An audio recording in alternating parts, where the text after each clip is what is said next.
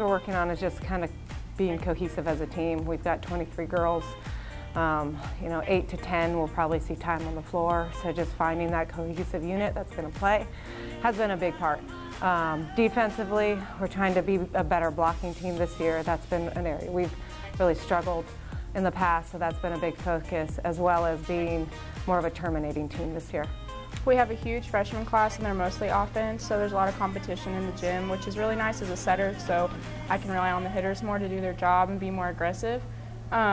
Connection-wise, it's getting easier to connect with them because there's like more than half our team are hitters, so it's going to be difficult for me and the other setters to connect with a bunch of different hitters, but we're constantly getting better. Most of our defenders are seniors, which is very helpful because we already trust each other and we already work together. Our setters are older, we trust them also, so I think that's the big thing that we're working on, just connecting with the setters, pushing the ball off the net, but still like close to 10-foot line so that we can run our offense. Having a large team and having that competition in the gym and also having 2 assistant coaches in multiple positions helps a lot, especially having Corey here who helps with blocking and serving, which was one of our weak suits last year, and then hitting, just having a setting coach go with the setter so coach can focus on the hitters. That helps a lot.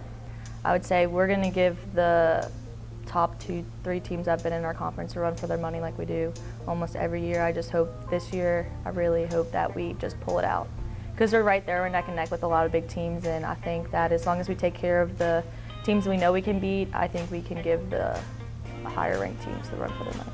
We have a strong conference. Our goal is to finish in that top 4, competing for that conference championship, hopefully making our way to the NCAA tournament. That's been my goal since day one. I'd like to see it happen. I think we have a talented group that could make that happen this year.